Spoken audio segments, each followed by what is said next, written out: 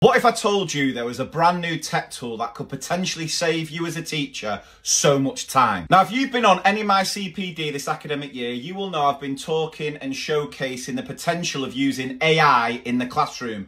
And unless you've been sleeping under a rock over the past couple of weeks, I'm sure you've seen this new tool, ChatGPT. It's from OpenAI and is a conversational AI tool that can present and answer questions, and it is both incredibly impressive but also a little bit scary. I've seen lots of discussion already about how this might potentially affect and impact education, but as I always say, technology is never going to replace teachers, but teachers can be so much better when they effectively embrace technology. We've been working on creating resources on MrPICT.com around AI, including updating the knowledge progression documents and including some AI projects for our DARES computing schema work. But in this video, I want to explore how ChatGPT might help us as teachers with more of the time-consuming tasks we're expected to do. And I'm not saying you should and must use these tools, but I'm sure there'll be something in here that might save you a little bit of time. As always, it's about how you choose to use it, and AI will always tell you it can never be 100% accurate. But I'm hoping you might find a couple of these ideas useful. Straight away, I'm thinking it's a quick and easy way to access modeled text. As you can see here, I'm asking ChatGPT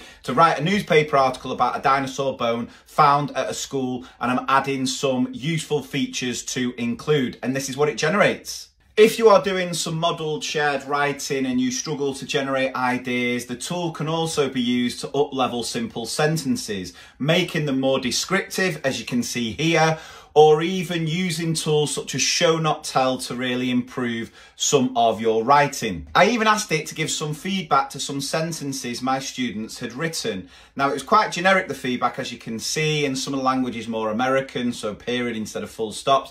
And I wonder whether I could tailor that feedback depending on what we've been looking at in class, but this is what it generated. I love the fact you can ask it to explain concepts in a child-friendly way, so helping you when it comes to planning your lessons and delivering explanations that are clear and easily understandable for your pupils. I'm working in year 4, we're looking at the digestive system. How can I explain it in a child-friendly way? This is what it generated. Now, if you ask any teacher a time-consuming task that doesn't always impact teaching and learning, sometimes that can be lesson planning, especially if you're in a school that the lesson plans aren't for you, but more for ticking boxes.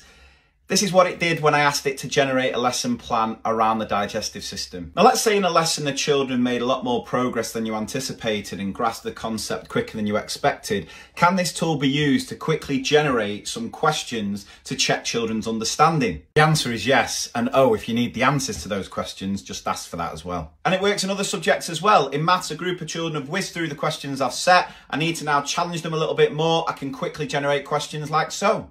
Not only can you ask for the questions, you can also ask it to explain the best, most efficient method to solve one of the questions. And the last idea for now is that you can ask it to generate a letter to parents about something going on in the school, and it will quickly put a letter together for you. Hopefully you can see there the potential to this tool is massive. Now, it's currently free. How long that's going to last, I don't know. As I hear, it's very expensive to run. And I want to reinforce again, I'm not suggesting you have to use it in the ways I've shown you.